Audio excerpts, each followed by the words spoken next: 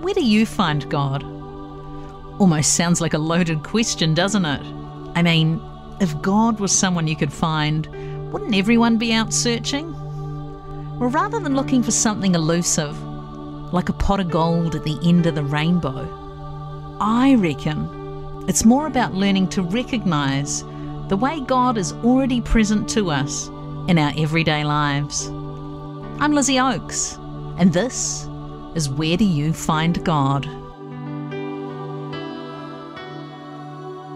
My guest today is Dr. Gina Zurlo, who is a Christianity specialist and joins us here on Where Do You Find God? Welcome, Gina. Thank you. Gina, I'd like you to introduce yourself because you've just got so much experience and so much depth of knowledge. Tell us a little about your role. Yeah, so I'm currently a visiting scholar in world Christianity at Harvard Divinity School, and I work on quantitative studies of Christianity and other world religions as editor of the World Christian Database and World Religion Database. So I'm tracking trends in every religion in every country of the world in the past, present, and future. Wow. And how long have you been doing that for?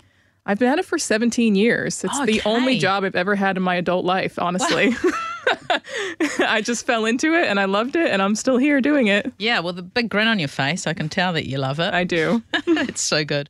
Gina, the scripture in Acts chapter 17, verse 27 says, God intended that they would seek him and perhaps reach out for him and find him, though he is not far from each one of us. So my question for you today, Gina, is where do you find God? I love this scripture because it's actually a world Christianity scripture. Oh, wow. I think. Well, maybe everything that I see is through a world Christianity lens, so that's maybe my bias. But I'll tell you a little story. So I have research assistants at my center, and every 5 years, the research assistants are looking at denominational data around the world. So what's the membership statistics for Baptists and Methodists and Anglicans and Lutherans, et cetera. And one thing that they run into a lot are denominational splits. So churches that are breaking apart over theological issues or the color of the carpet or worship styles, right? We kind of maybe all have heard these stories of these church splits. Sure. And they come to me really upset and they say, how do you handle looking at this all the time? All you see is this division that's going on around the world. And I say, yes, that is challenging. But the flip side of it is that we have churches that are being created where people really feel at home, where they really feel like they are being heard, that they can worship in a space that makes sense for them and who they are created to be. And this isn't just, a response to church division, but in general, what it does is it creates this diversity. And that's where I see God in the world, is the diversity of world Christianity. It is honestly the thing that has kept me Christian, despite all of the nonsense, the drama, the difficulties that we experience in these churches. What is the thing that keeps me coming back to it? It's seeing all these people around the world worshiping in their language, in their culture, in their tradition, in their historical context, in their socioeconomic condition, worshiping, living the way that they feel called to worship and to live. So for me, just kind of living and experiencing world Christianity keeps me a Christian and is where I see God in the world. I love that. So tell me more about that God that you know in that world Christianity.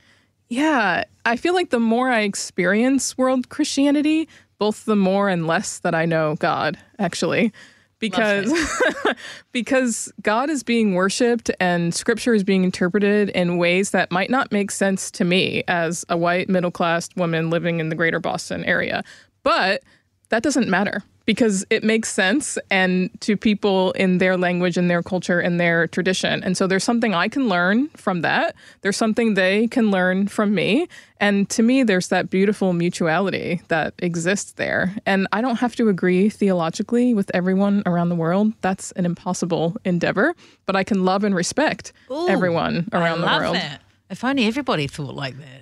Well, this is the beauty of world Christianity. The more you see it, the more you read about it, the more you experience it. For me, it has just led me to more love and respect. And that's my hope in the work that I do, is to lead other people to do the same. Yeah. So this God that you see and you experience in world Christianity, what's he like, Gina? Big, much bigger than I can understand. much more loving than I can understand, much more compassionate than I can understand, than I can be. And I think that's what leads me to keep worshiping and keep staying in this tradition, is to see just how big, just how loving, just how compassionate God is.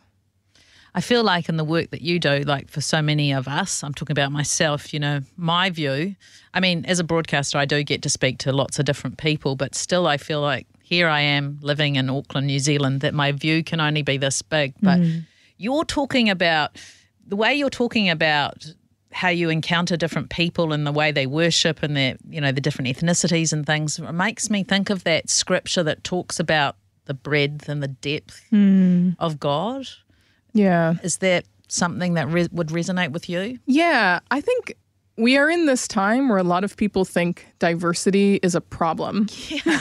But actually, I think I have empirical evidence for this, diversity is actually a strength. Yeah. We are stronger in diversity. It is a greater Christian witness to have all these different interpretations of Scripture and all these different ways of worshiping God. That only attests to the power of diversity and crossing boundaries. That's a core Christian message, is being able to cross boundaries in common witness. So to me, it's not a weakness to have diversity. It's only a strength to have it.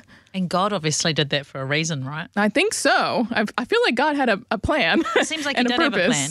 Yeah. Because I've often thought about the Tower of Babel, and they all spoke the same language, and then God was like, oh, no, you're not going to do that. And we all spoke in different tongues. Like, surely he did that for us to learn to understand each other in other ways. Yeah. Do you think? Yeah, I mean, I don't have an answer to that, obviously, but I know that the world we live in today is greater and more beautiful because of that diversity.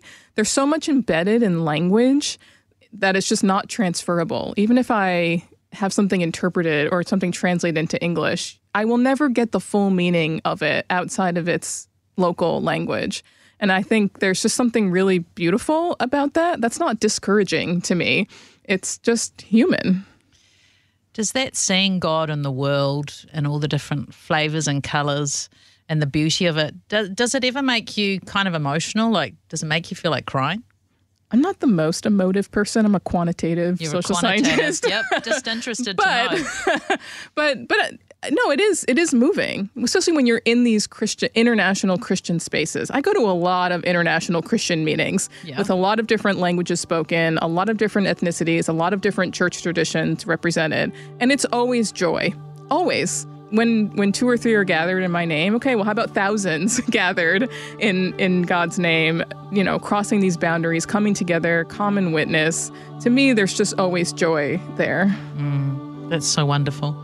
Dr. Gina Zurlo, thank you so much for joining us today on Where Do You Find God? Thank you for having me. If you'd like to listen again, tune into Star each Wednesday morning at 10:30 or listen and subscribe via your favourite podcast app and give us a review so others can find us.